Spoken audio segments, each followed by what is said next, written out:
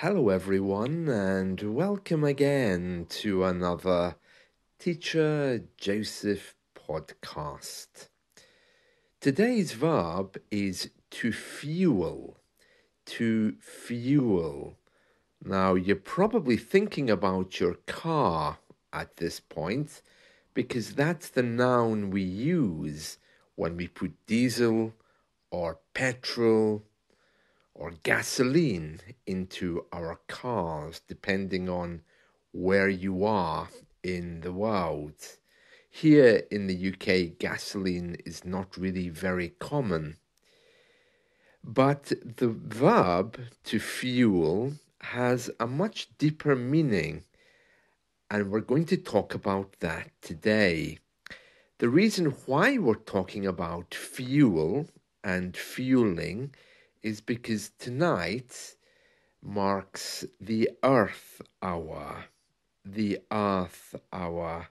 And landmarks across London will be switching their lights off for an hour as part of an environmental awareness campaign.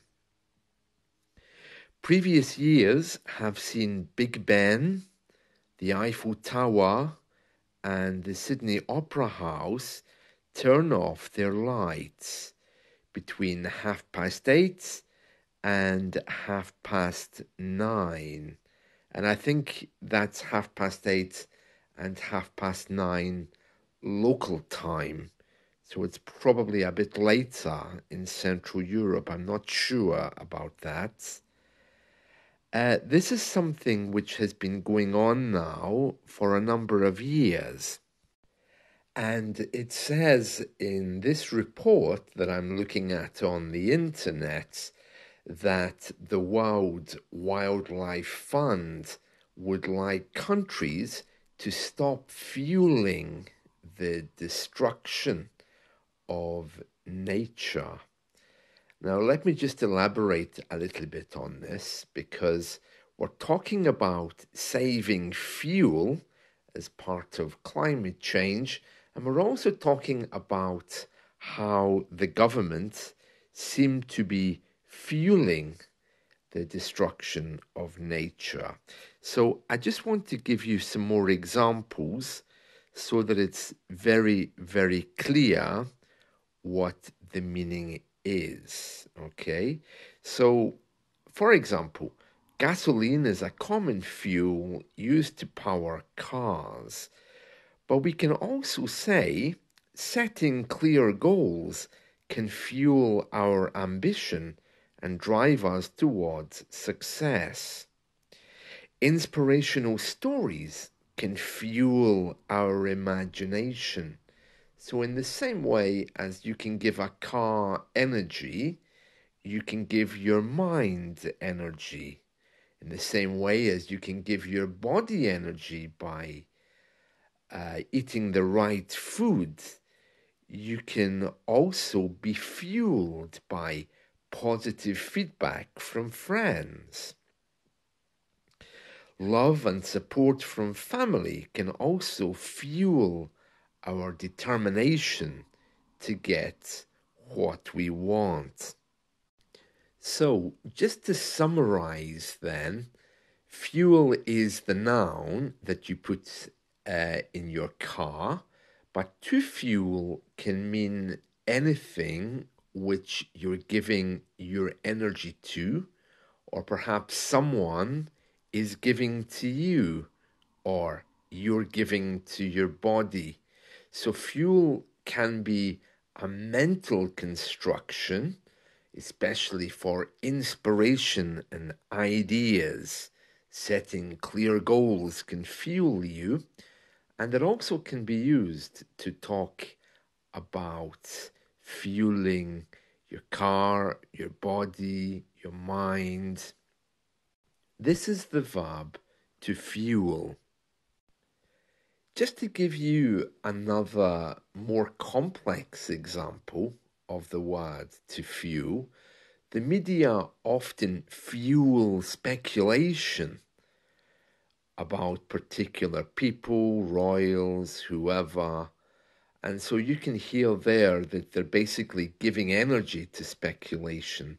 They're making speculation much more powerful by giving it energy, by using it as well.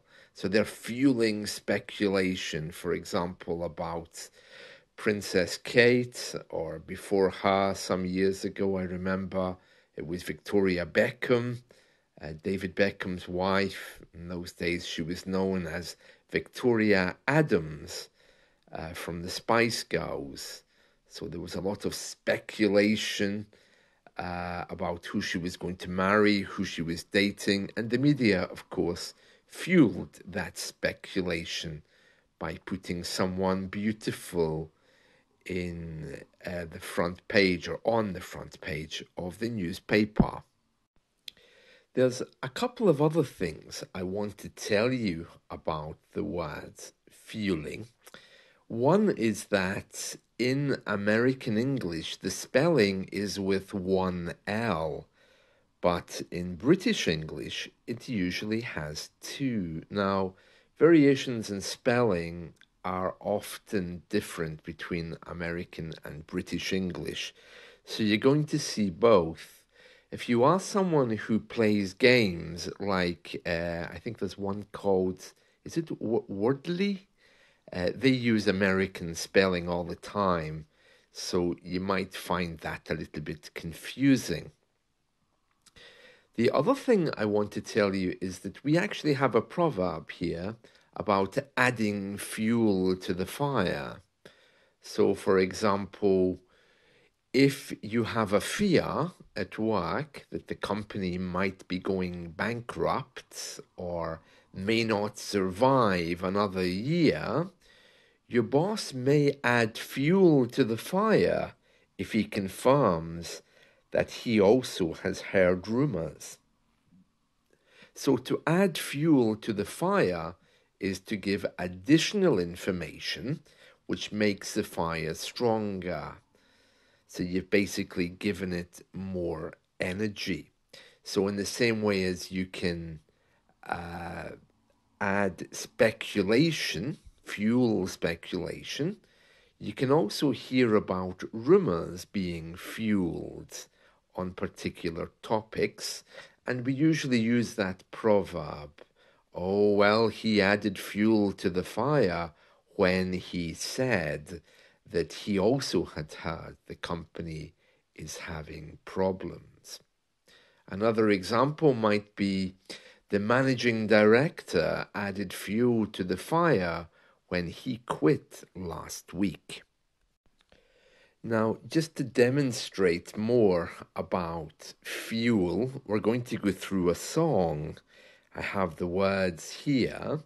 It doesn't directly mention the word fuel, but listening to it might fuel your emotions. And also, it talks about a young man who was fueled by love. So let's go through it. The singer, or the singers, it's a group called Brotherhood of Man, and the song is called Angelo. Now, bearing in mind this was the 1970s, you might find it a little bit confusing because it's all about a young man called Angelo who lived in Mexico. But, well, probably if he really was Mexican, his name would be Angel, no? Angelo is an Italian name. So who knows? Maybe he was an immigrant. Maybe this was a mistake. Or maybe his parents just liked Italian names. But let's go through the song. It says, long ago, high on a mountain in Mexico, lived a young shepherd boy, Angelo.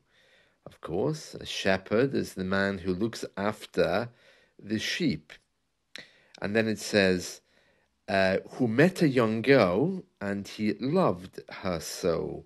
So this is very poetic, okay? If you love someone, you can say, oh, I loved her so ending the words with a short word there, so it's quite normal. And also, when you want to emphasize something, you can put the words the wrong way round. For example, she was rich. Okay, if you really want to make that poetic, literal, and lovely, you can say, rich was she.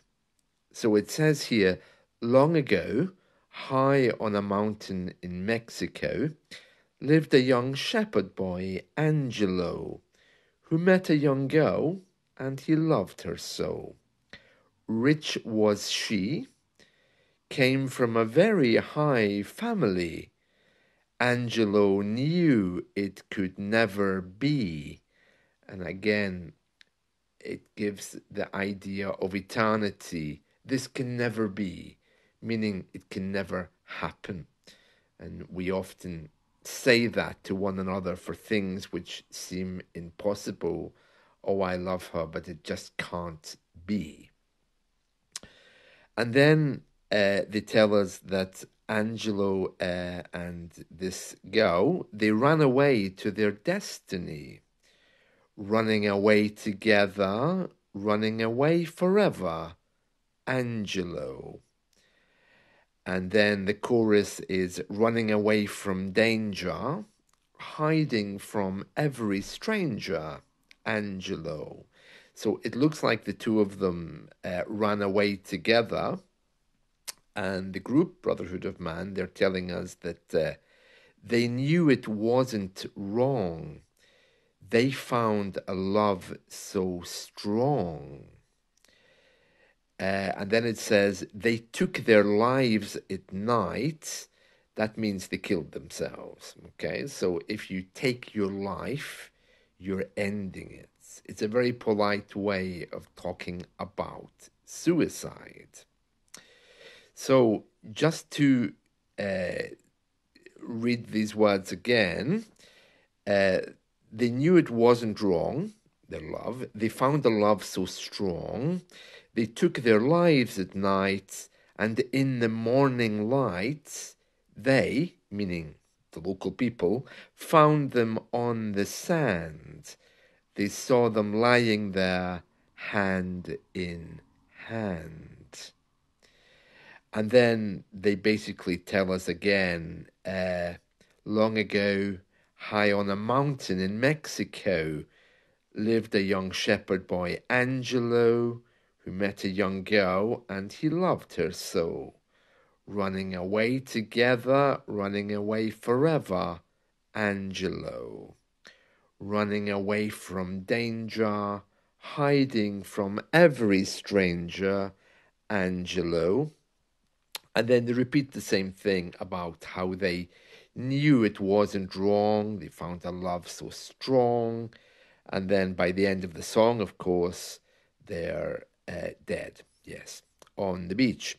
So it's a lovely song. Don't be put off by the fact that they die in it.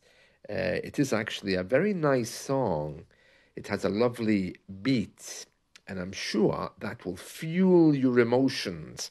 It's not exactly disco, but it's pop. It has a nice song, it has a nice rhythm to it, is what I want to say. I'm not going to sing it because I don't want the birds to fly away, but you can Google it or listen to it on YouTube. Brotherhood of Man singing Angelo. I still don't know if he was an immigrant or whether he simply had an Italian name living in Mexico. Interesting, isn't it? We don't get to know what the girl's name was. She could have been local, maybe. Conchita, Concepcion, something like that, maybe. Or Maria, of course, a very common name in the Latin world. But anyway, that's the story of Angelo. So their love for one another fueled their death. And maybe that song will fuel your morning. It's quite a cheerful song despite the lyrics. Honestly, don't be afraid to Google it. It's a lovely song. And that's it from me today. So today's phrase was to fuel. and I hope you've enjoyed this. Let's talk again soon. See you. Bye.